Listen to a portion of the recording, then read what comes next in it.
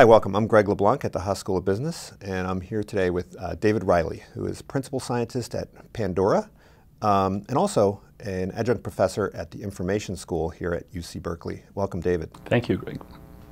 Okay, so David, you built your career on the idea that business can be improved through experimentation.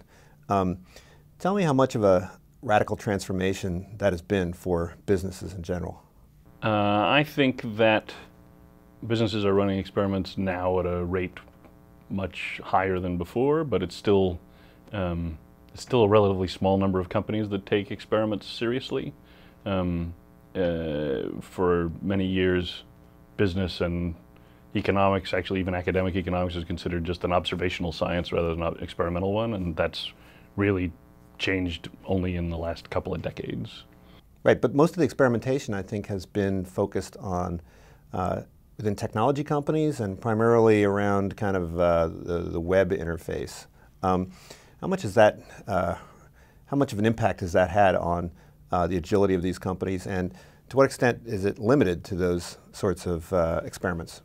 So that is the most common kind of experiment that you'll see is we want to try out a new user interface, and so we have 1 million people get this particular experience and 1 million people get that experience. Sometimes it's as simple as, should the corporate logo be this shade of blue or that shade of blue? Other times it's, we want to try a new music recommendation strategy at Pandora, so we're going to try out this strategy with one set of listeners and that strategy with another set of listeners. It is certainly easier to implement when it's engineers building software that runs the experiments and the software interacts directly with customers.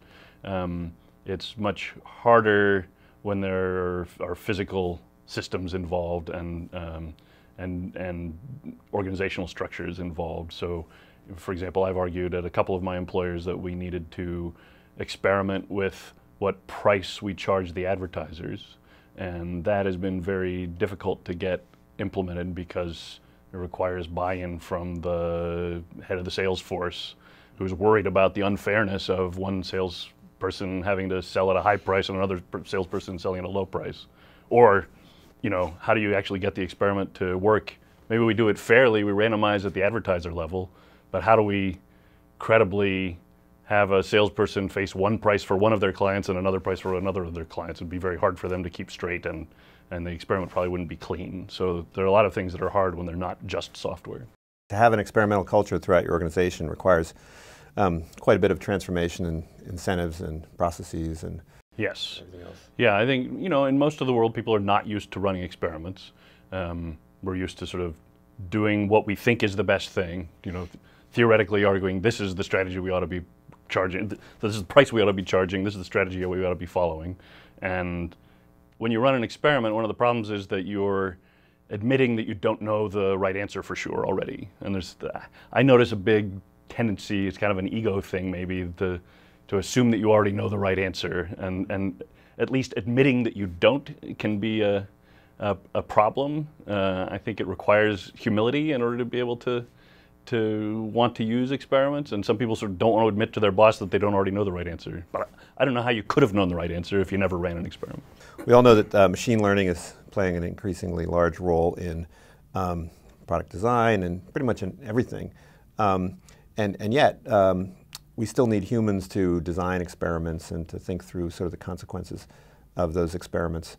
To what extent will we be able to kind of automate the experimental design process?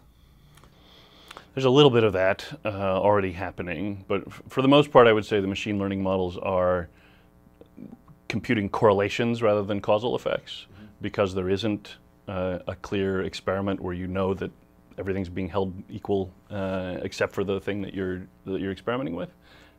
For example, let's consider search advertising.